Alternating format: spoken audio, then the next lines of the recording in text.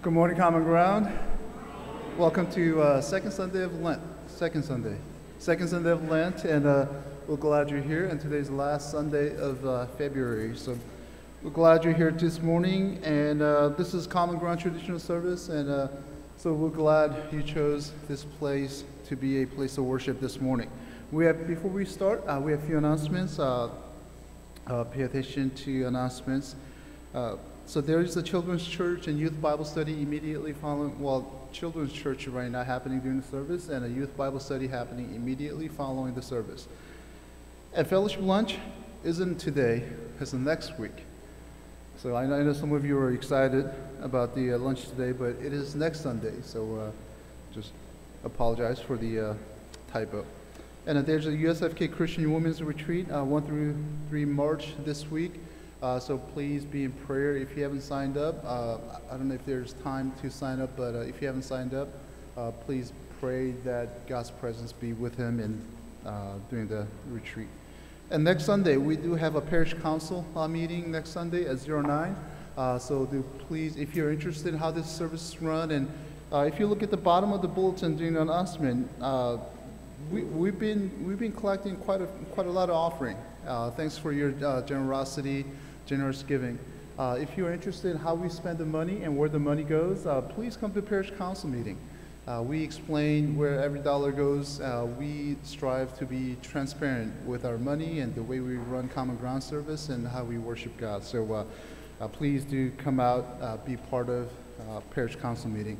And if you lead for any ministry in this Common Ground service, you are expected to be there. So please be there at 09 in the classroom.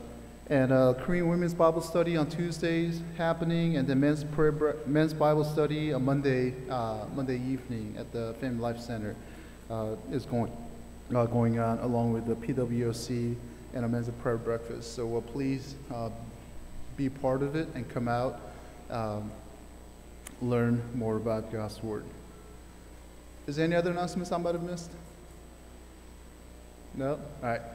Do we have any newcomers? This is your first time visiting with us, first time worshiping with us, visitors. All right, we have a couple of hands, 3 hands. Keep your hands up. We don't want to embarrass you. We just want to make sure that you have something to remember your visit to Common Ground by. There's inside, there's an information card. If you are just here on TDY or training, that's okay, but if you are here as a permanent party, and if you fill out that information card, and we'll love to reach out and connect with you and get you connected with others in the area. All right. My least favorite part of the worship. So is anybody here worshiping with us the last time? Last time worshiping with us? Yes, we have one family, one couple. I'm going to invite up Jessica and Andrew Smith up here. So they've been faithfully attending this service, and Andrew's been serving as a usher. So by him joining our usher team, he lowered our average age of our ushers drastically. So thank you for your service and volunteer. So we want to present.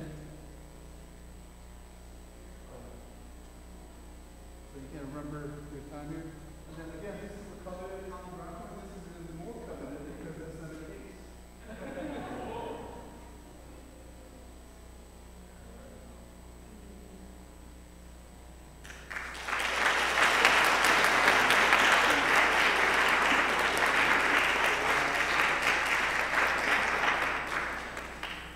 I'm going to just keep this short and sweet.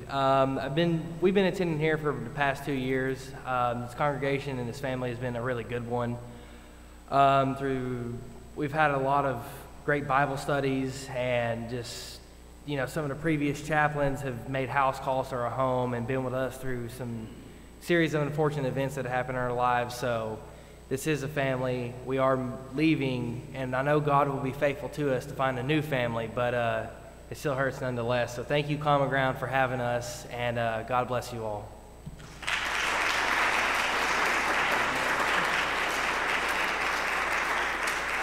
All right, thank you. So as one usher leaves, we need we need another one to take his spot. So if God nudged at your heart, please do consider serving. And we'll make sure that we'll pray for them during our pastoral prayer time as well. And the tradition continues. So he is headed to Ansbach, Germany. So if you want to go to those desirable locations in PCS, to beautiful places, you have to come serve at a common. No, that's not how God works, but you know, we would like to think that here at Common Ground. But anyways, hey, thanks for your service and thanks for all coming. So can we all stand and greet one another in the name of the Lord?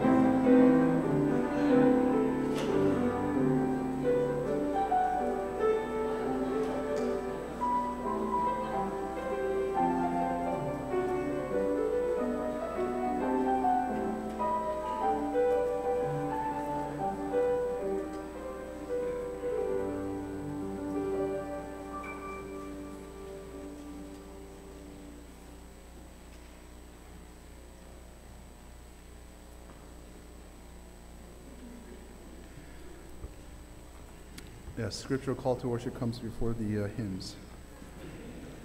Scriptural call to worship comes from 18th Psalm. I love you, Lord, my strength. The Lord is my rock, my fortress, and my deliverer. My God is my rock, in whom I take refuge, my shield and the horn of my salvation, my stronghold. I call to the Lord, who is worthy of praise, and I have been saved from my enemies. Heavenly Father, as we come together this morning, we confess that you are a rock of salvation. You are our stronghold, and you are our refuge.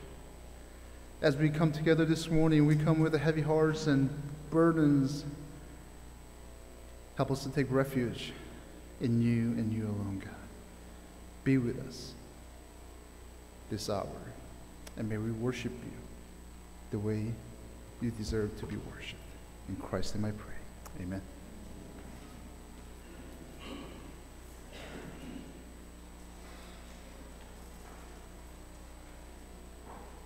If you could please stand as able and sing with me hymn number 718, Day by Day.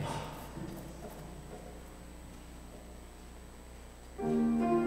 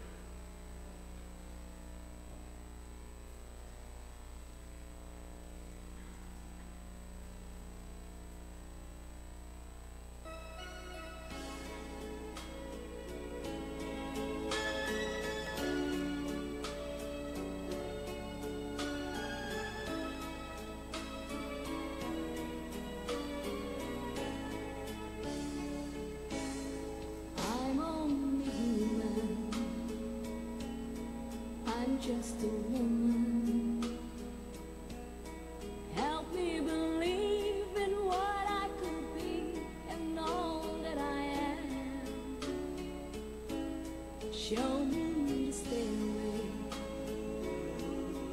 I have to climb, Lord, for my sake, teach me to take one day at a time. One day at a time, sweet Jesus, that's all I'm asking of you. Just give me the strength to do every day what I have to do. Yesterday's gone, sweet Jesus, and tomorrow may never be mine. Lord, help me today, show me the way, one day at a time.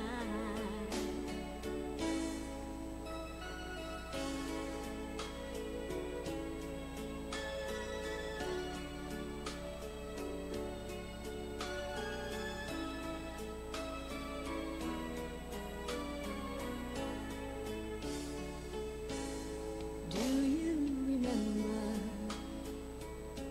when you walked among men? Well, Jesus, you know, if you're looking below, it's worse now than then. Pushing and shoving, that's crowded my mind. So for my sake, teach me to take one day at a time. One day at a time, sweet Jesus, that's all I'm asking of you. Just give me the strength to do every day what I have to do. Yesterday's gone, sweet Jesus, and tomorrow may never be mine. Lord, help me today, show me the way, one day at a time.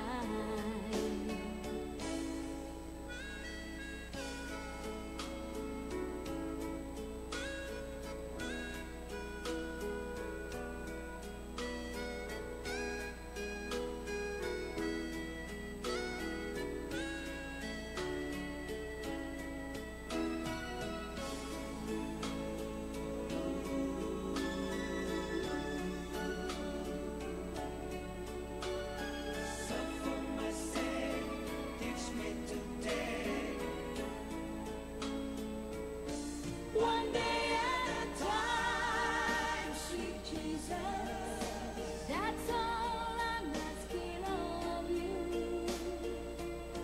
Just give me the strength to do every day what I have to do. Yesterday's gone, sweet Jesus, and tomorrow may never be mine.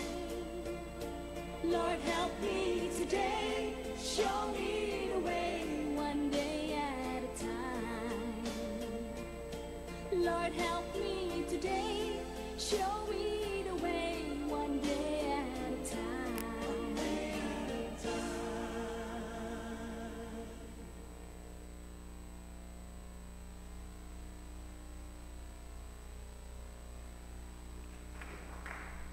Right, all to stand for doxology.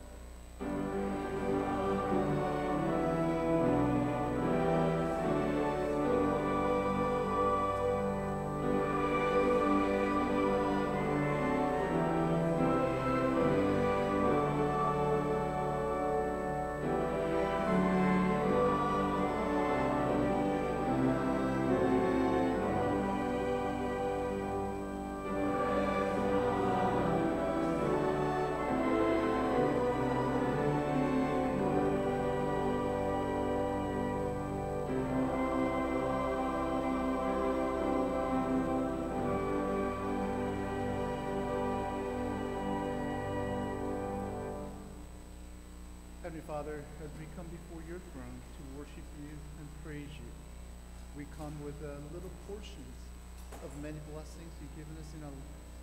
May you take this offering of our money, our time, our lives, our heart, and use it for your glory and your honor and to further your kingdom. In Christ's name I pray. Amen.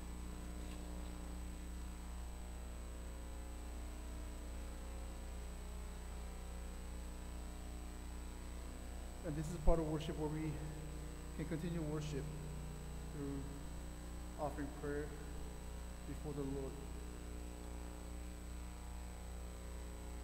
There are many among us who are struggling with life struggles and burdens, heavy burdens of their hearts. And there are many among us who are dealing with sins in our lives. And that's why Jesus came to this earth to die on the cross to redeem us. At this time, we'll come before the Lord in prayer that we may truly experience the liberating joy that only He can give. And at this time, if you know of someone who's struggling with life's burdens and sins in their lives, and let's spend a moment and intercede for them. And we'll spend a few moments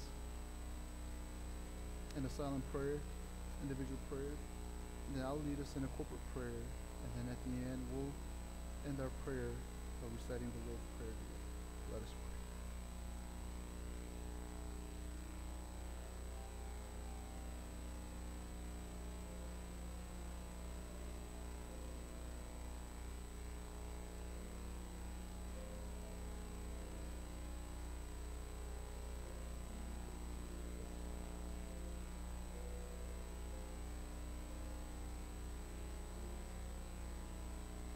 Merciful God, we thank you and give you praise and honor, for you are our rock of salvation.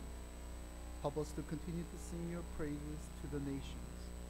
We gather here this morning to worship you, loving God. As we come to worship and praise your name this morning, we confess our sins before you, Almighty God. Sin of not acknowledging your presence in our lives and disobeying your commandments for us. Forgive us of our sins and help us to experience the liberating joy only you can give this morning. And this morning, as we worship for the last time with the Smith family, Andrew and Jessica, God, just pray that as they transition to Ansbach, Germany, may they have a smooth transition, and may they be able to find a place to worship where they can get involved and continue to grow in you alone, God. And as those of us who are staying and send them, just help us to continue to pray for them, that we may not be able to see them physically, but continue to pray for them, so that when we meet in heaven again, there'll be joyous reunion. And many among us come before your throne this morning with praises and prayer requests and deep cries of our hearts. Hear our prayers and answer them according to your will.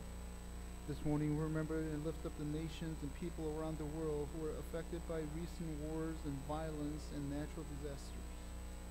Watch them under your care, and may they experience your love and comfort in the midst of conflict and disasters. And we also pray that this Common Ground service will continue to be the channels that brings your comfort and peace and blessing to this Humphreys community. Be with all the leaders of Humphreys faith community, that may they always be led by your Spirit alone, God. And as we continue our service, we ask your double portions of blessing upon Chaplain Ken this morning as he brings forth your word for us. Allow him to speak boldly the truth that you will have us know this morning. We pray that only your name be exalted and honored in every day of our lives. We pray and ask all these things in the name of our Savior Jesus Christ, who taught us how to pray by saying, Our Father, who art in heaven, hallowed be thy name. Thy kingdom come, thy will be done on earth as it is in heaven. Give us this day our daily bread, and forgive us our trespasses, as we forgive those who trespass against us. And lead us not into temptation, but deliver us from evil. For thine is the kingdom, power, and the glory forever and ever. Amen.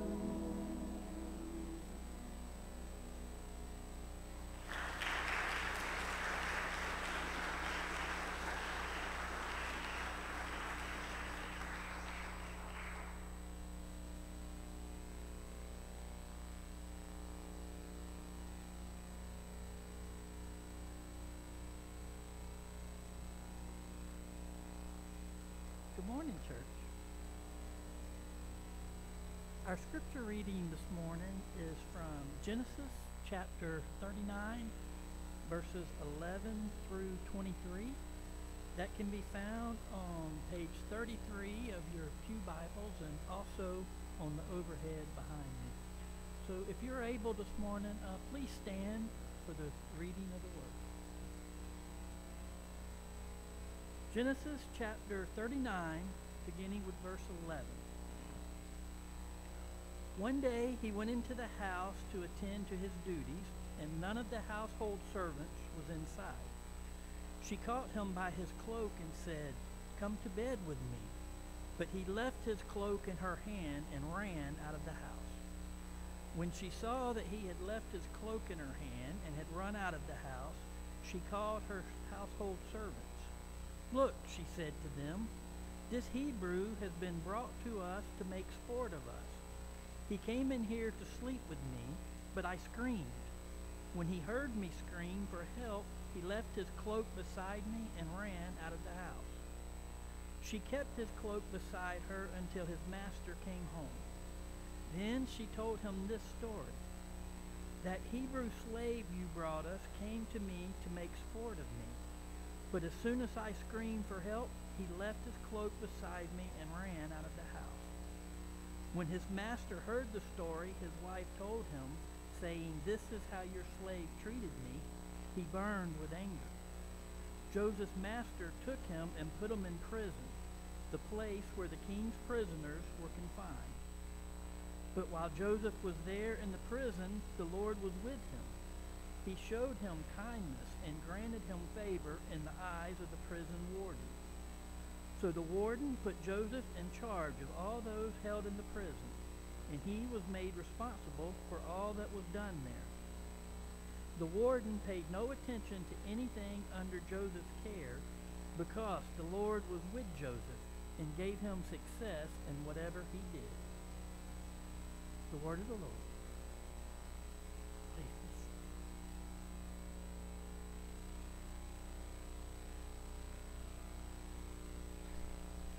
Let us pray.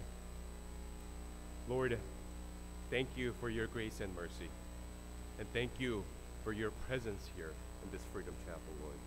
And thank you for your guidance in our everyday life. As your message is preached, Lord, give us the power of taking it into action, Lord. In Jesus' name we pray. Amen. How are you doing, Common Ground congregation? God is good all the time. God is good all the time. Amen. So, a couple of weeks ago, Chaplain Che Lee preached the same Bible verse, remember? Right? And it was such an insightful message. I was moved and hearing from God a lot. And what was the title of it?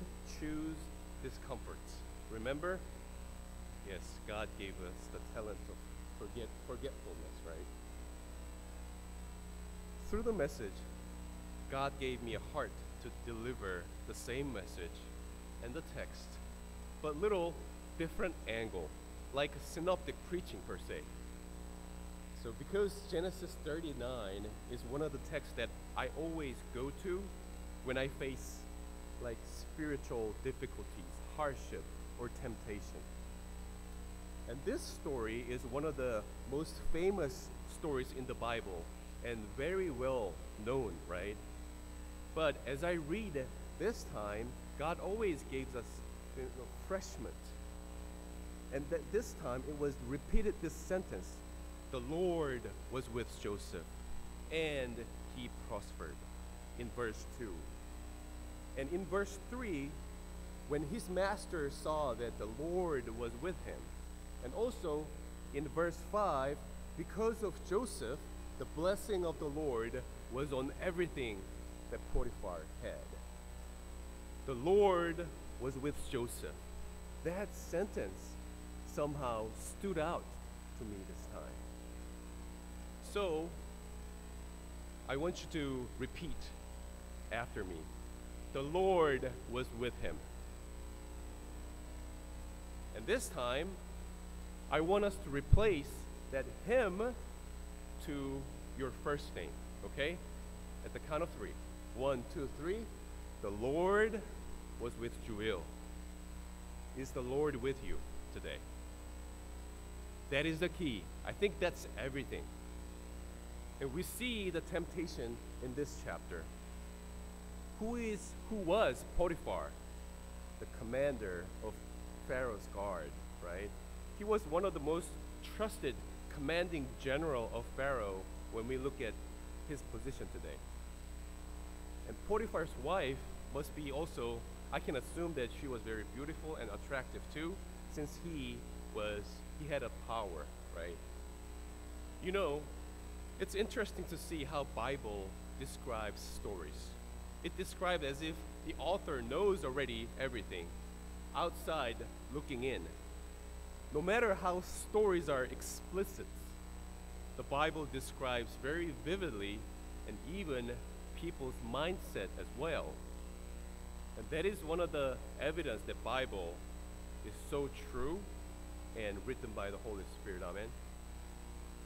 With that being said, when I look at Joseph's life, what an ups and downs.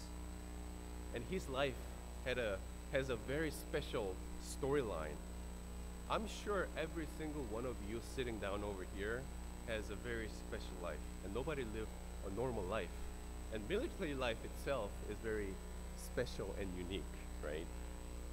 So when we look at Joseph, hardship kind of runs in his family. And father Jacob, he was a symbol of hardship, right?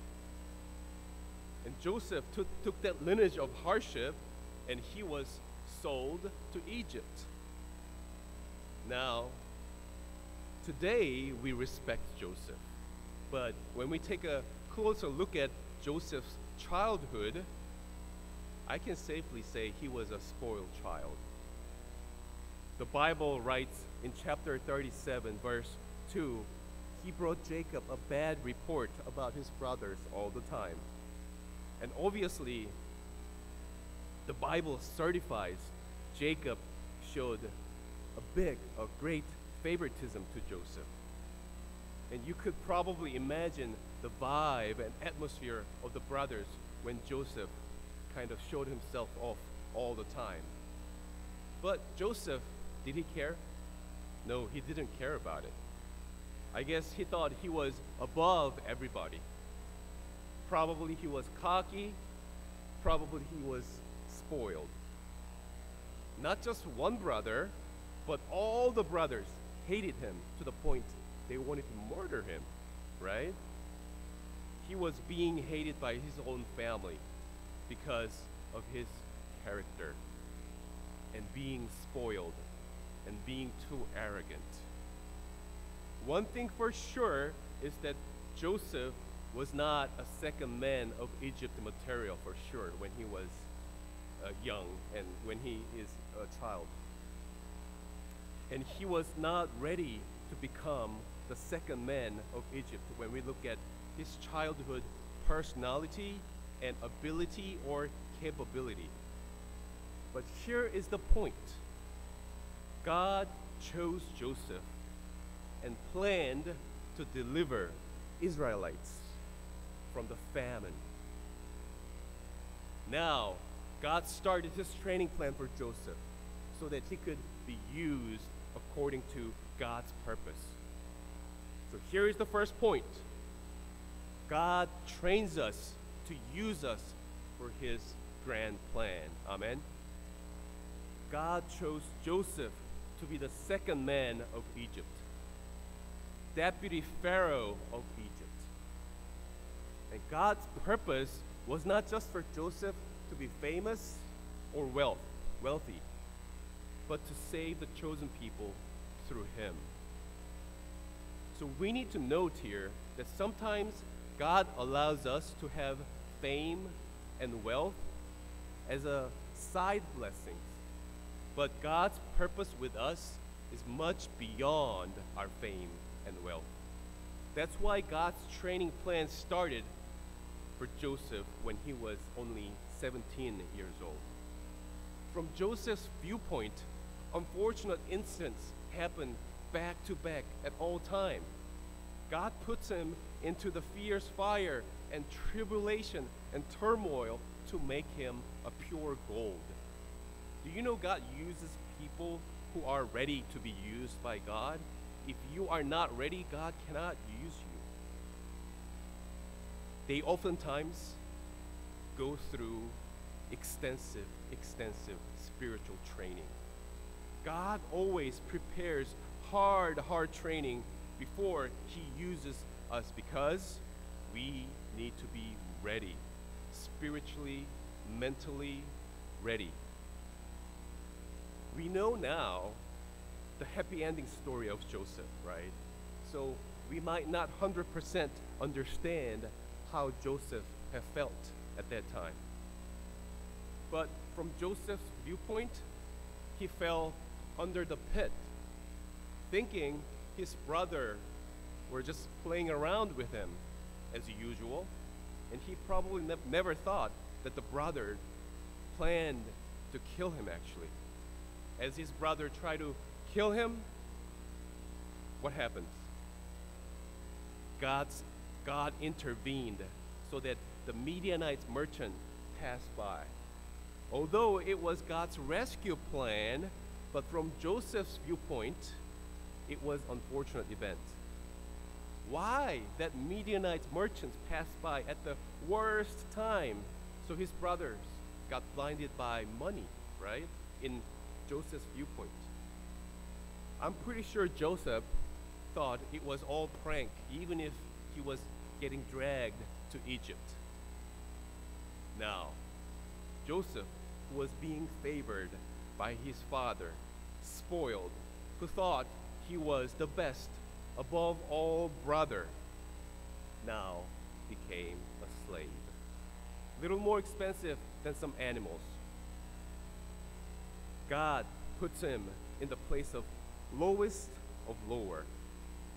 And it was a tragedy for Joseph, but it was God's training plan to make him effective and usable when his time comes. Joseph could have been sold to just a random construction site where most slaves were worked to death. But through God's protection, Joseph was sold to Potiphar's house. So here is also an important message. Even though we are in the middle of the fire pit, turmoil, hardship, God's protection is always there. Amen. God sets the left and right boundaries, the limit to protect us. Amen. Because it is God's spiritual training. Even in the midst of hardest training, the Lord is with us. Amen. And even unbelievers witness God is with us. That's how we spread the gospel. Is there anyone who is going through this tough training right now? Some might go through spiritual basic training. Or for some, go through spiritual ranger school. For some, spiritual SEAL training. Please remember, the Lord is with you, and God's protection is with you. The safety measure is already implemented. Amen. Now, a spoiled child who was always thought he was number one and arrogant, he became a slave. Through the training, he understood the life of slaves and being low. Once he completed that first phase of the training, which was about being the right character, and today's text took place. As everything kind of settled down,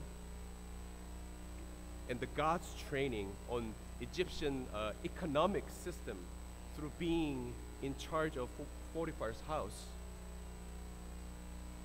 like a SHOIC, right? He was in charge of all that wealth of Potiphar's house. Now God's test about the temptation of sinful nature began. Because Joseph will face so many similar temptations when he becomes famous, which oftentimes becomes a curse. And Joseph was aware that it was God whom he was sinning against if he did not, if he did the wicked things. So chapter 39 verse 9 says, how then could I do such a wicked thing and sin against God, right? So he knew, regardless other people saw him or not, that God was watching him at all time, that God was with him all time. I think this test was the hardest test for Joseph because he was young and healthy man. And the attractive lady asked him day after day, but Joseph did the right thing and did not sin against God. After passing the test, what do we usually expect after we do something good? We expect God's blessings, right? But what actually happened to Joseph? He was thrown into jail. Not just a regular jail, but it was a king's prisoner's jail. So as I read this, I personally did not understand the outcome of the test. Why God puts Joseph in a worse place than a slave for doing the right thing, for making the right choice. Brothers and sisters, Joseph going into jail, in our worldly perspective, it seems like it's more cursed after doing the right thing. But do you know, it was actually the closest shortcut to becoming the second man of Egypt. As soon as Joseph passed the test of temptation, God did not wait a single second, but put him into political training and Egyptian customs and courtesies training in king's prisoner's jail. Because without knowing the politics, without knowing the customs and courtesies and cultures, Joseph could not survive that political battle in Egypt.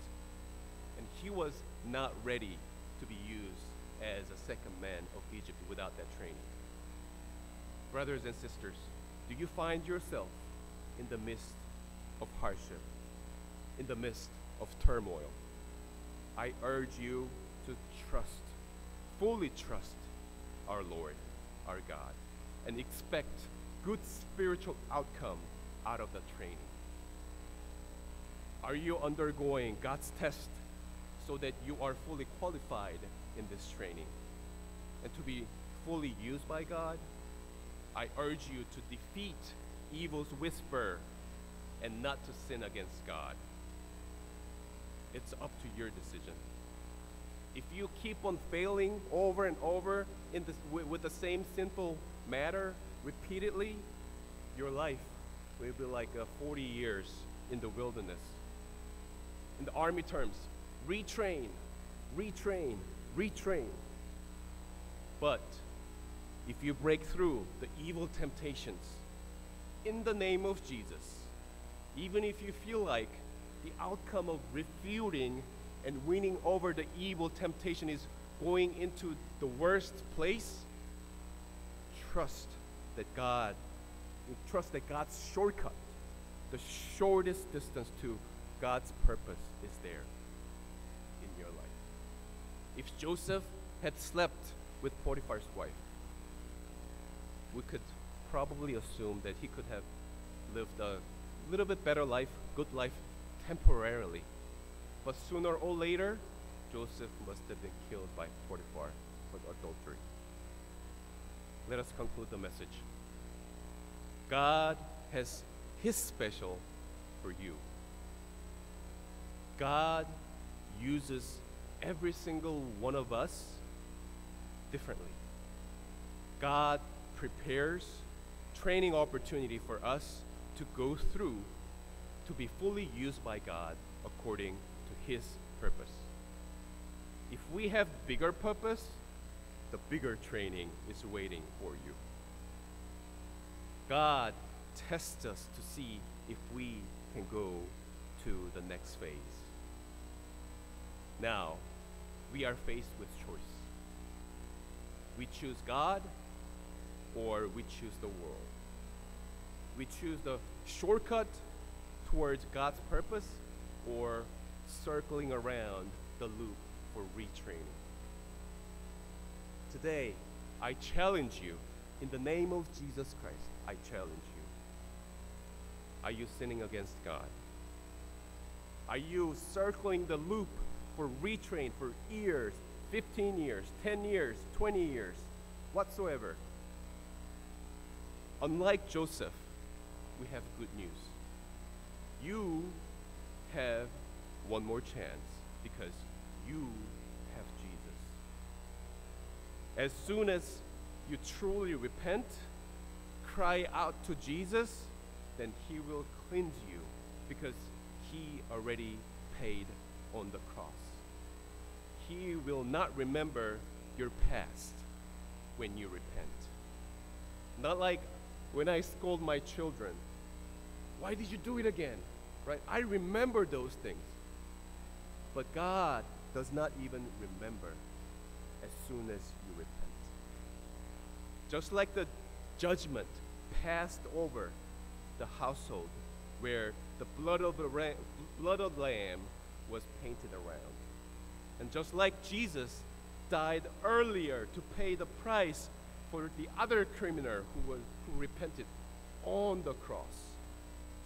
Just like Jesus died for you and died for me. I pray that we all choose this comfort. In other words, I pray that we all choose the spiritual shortcut. Amen. Let us pray. Lord, many times in our lives, Lord, we complained, why is it me that's suffering from this unfortunate hardship? And why is it me, this difficulties, Lord? Why? But through today's message, Lord, thank you for having your special plan for us. Thank you for your training plan. Lord, we confess our weaknesses. Although we could not pass the training at once like Joseph, Lord, you give more opportunities for me, for us.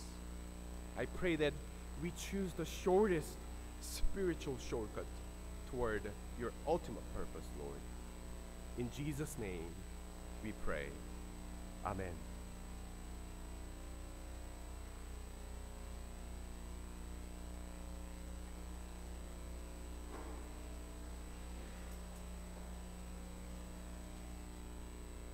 Please stand with me and sing with me my closing hymn, hymn number, The Trusting Heart to Jesus Clings, on the screen behind us.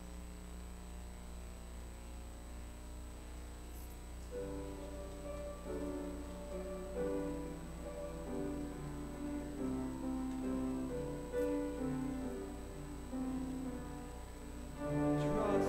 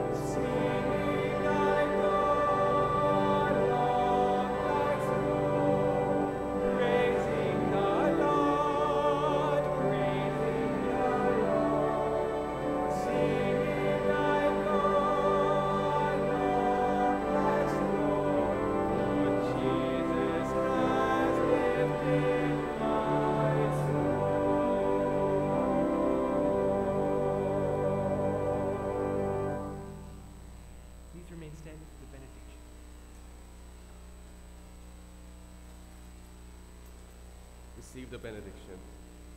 May your journey of life be blessed with strength from Jesus to overcome obstacles, grace to embrace challenges.